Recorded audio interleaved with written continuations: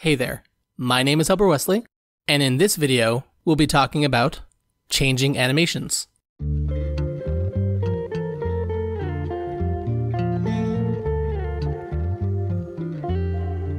So what I've set up here are a bunch of physics objects, some static and some dynamic, and we'll begin by changing the animation of the ball. So if we open up this sprite object, we'll see that this bouncing ball has two animations. The first animation with a single frame, and the second with two. Because the first animation has a single frame, it's considered finished already, whereas the second animation has two frames, so it needs to finish its first frame, and then it would be considered finished.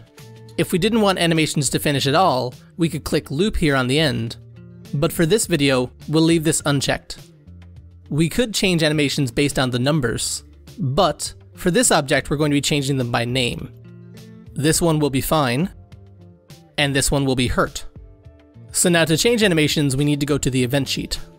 We'll create a new event with the condition if the bouncing ball has a physics collision with the breaking box object, and then we'll add an action and search for animation. When you do this, you'll find all of the actions related to animations, including changing the animation by number or name, changing the animation speed, the current frame, and pausing and playing the animations. For this object, we're going to be changing the animation by name. We'll select the ball, and then when we click into the text box, we'll be given our options. And here we're going to select hurt. And next we'll create another event and click to add a condition, and we'll search for animation again, and we'll see all of the conditions related to animations, checking to see if the animation is paused or finished, what the animation number or name is, and what the current frame of the animation is. We're going to be checking by name. So we'll select the ball again and select hurt, and then we'll add if the animation is finished.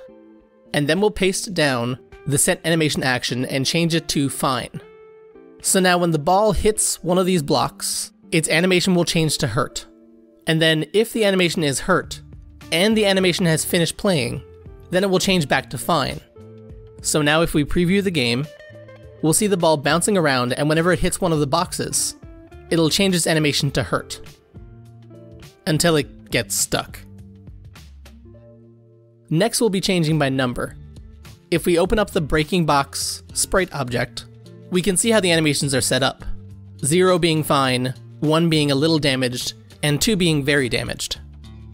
And so if we go to the event sheet and paste down the condition from the earlier event, add trigger once, create a sub-event, and add an action to change the number of the animation of the breaking block by adding 1. And then we can add another sub-event where if the animation number is equal to 2, then we delete the breaking box. But we need to put that one above the number change event, because otherwise it would change the number and then immediately delete it. And now if we preview the game, we can see that when it collides with a box, it changes the animation number down until it breaks. And now to make it a little more impactful, we'll add a particle emitter. We'll create a new event with the condition if the animation is 0, and an action to create the particle object at the x and y coordinates of the center of the box. And then create a repeat x number of times sub-event, in this case once, and move the create object action down into that event. And then we'll copy and paste this event down, changing it to check if the animation is number 1, and then repeating 2 times, and then copy that sub-event down again, this time repeating 3 times, and then moving the delete box action down to a sub-event below that so it triggers once after spawning in all of the debris.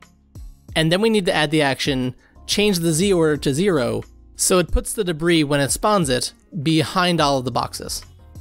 So now when we preview the game, you'll see that when the bouncing ball collides with a box and its animation is 0, it'll spawn a little bit of debris, and then when it breaks the box, it'll spawn a lot more.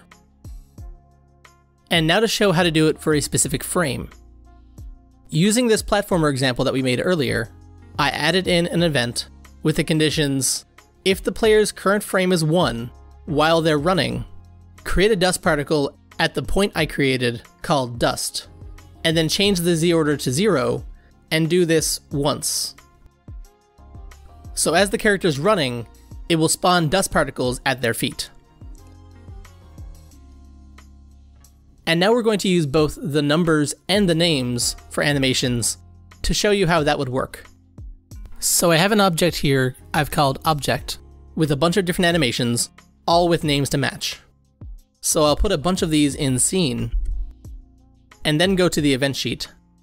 I'll create an event with the condition any button pressed once, and then change the animation of that object based on a number that's equal to, and then I'll type in the expression random in range, with the range being 0 and 5, because there's 6 animations and 0 counts as a number.